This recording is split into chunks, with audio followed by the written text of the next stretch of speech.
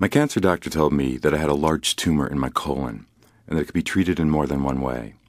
One option is surgery to remove the tumor and the part of the colon near the tumor.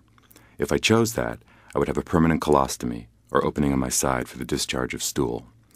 Another option to reduce the size of the tumor is radiation treatments before having surgery. This might give the surgeon a way to prevent a permanent colostomy by making a temporary colostomy and then later reattaching the parts of the colon that remain. A third option is to have either of those two surgeries followed by a period of chemotherapy.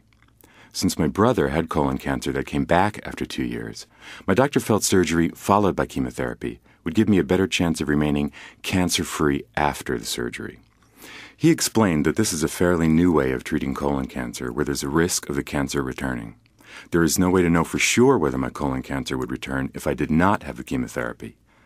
My doctor told me that many cancer survivors do live without their cancer coming back after having surgery and no other treatment. But he thought this approach made sense for me because my brother's cancer had come back, so might mine. So I collected a lot of information on my 3 treatment options and talked to my family about them.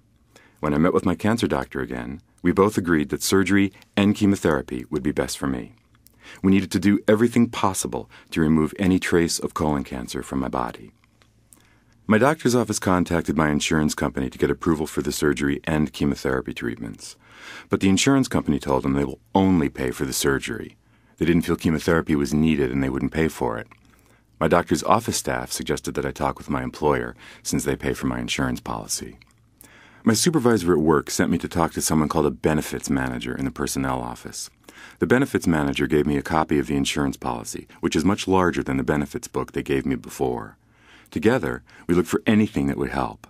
The benefits manager also told me to write a letter to the insurance company and ask for the reason why they will not pay for chemotherapy. He said that knowing why a claim is rejected can help when negotiating to get it covered. The insurance company wrote back that the standard treatment for colon cancer is surgery alone. They said that they do not pay for experimental treatments like the chemotherapy after surgery.